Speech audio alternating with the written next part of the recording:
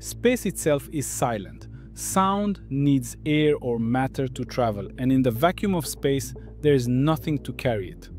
But NASA scientists have found a way to transform cosmic data into sound.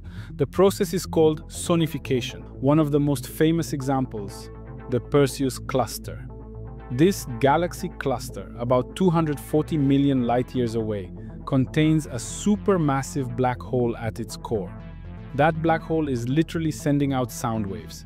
20 years ago, scientists calculated its tone, a B-flat, 57 octaves below middle C, a note far too deep for the human ear to ever hear. By raising the frequency, we were finally able to listen. The sound was haunting, powerful, like something from a science fiction soundtrack.